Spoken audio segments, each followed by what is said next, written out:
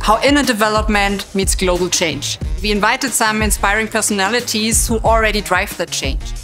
I think the fascinating thing about entrepreneurship is that it all starts with people, right? And I think we're in a time where we need a lot of change makers, new kind of change makers.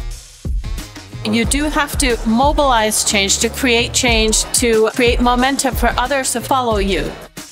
I would say it's all about the people, and we need to bring these people together, especially to fight the climate crisis.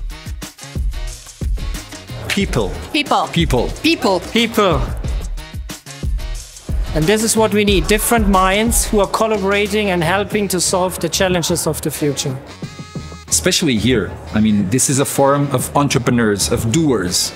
And so we're all very aware that we need to act.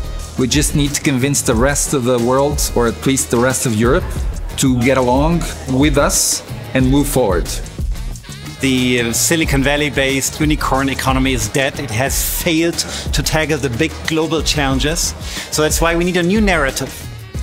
So we need to open the box and look at what we need to unlearn and how to speak different kinds of languages that we usually don't expose ourselves to. So altogether, I think we can do much, much more. We have a true societal impact together.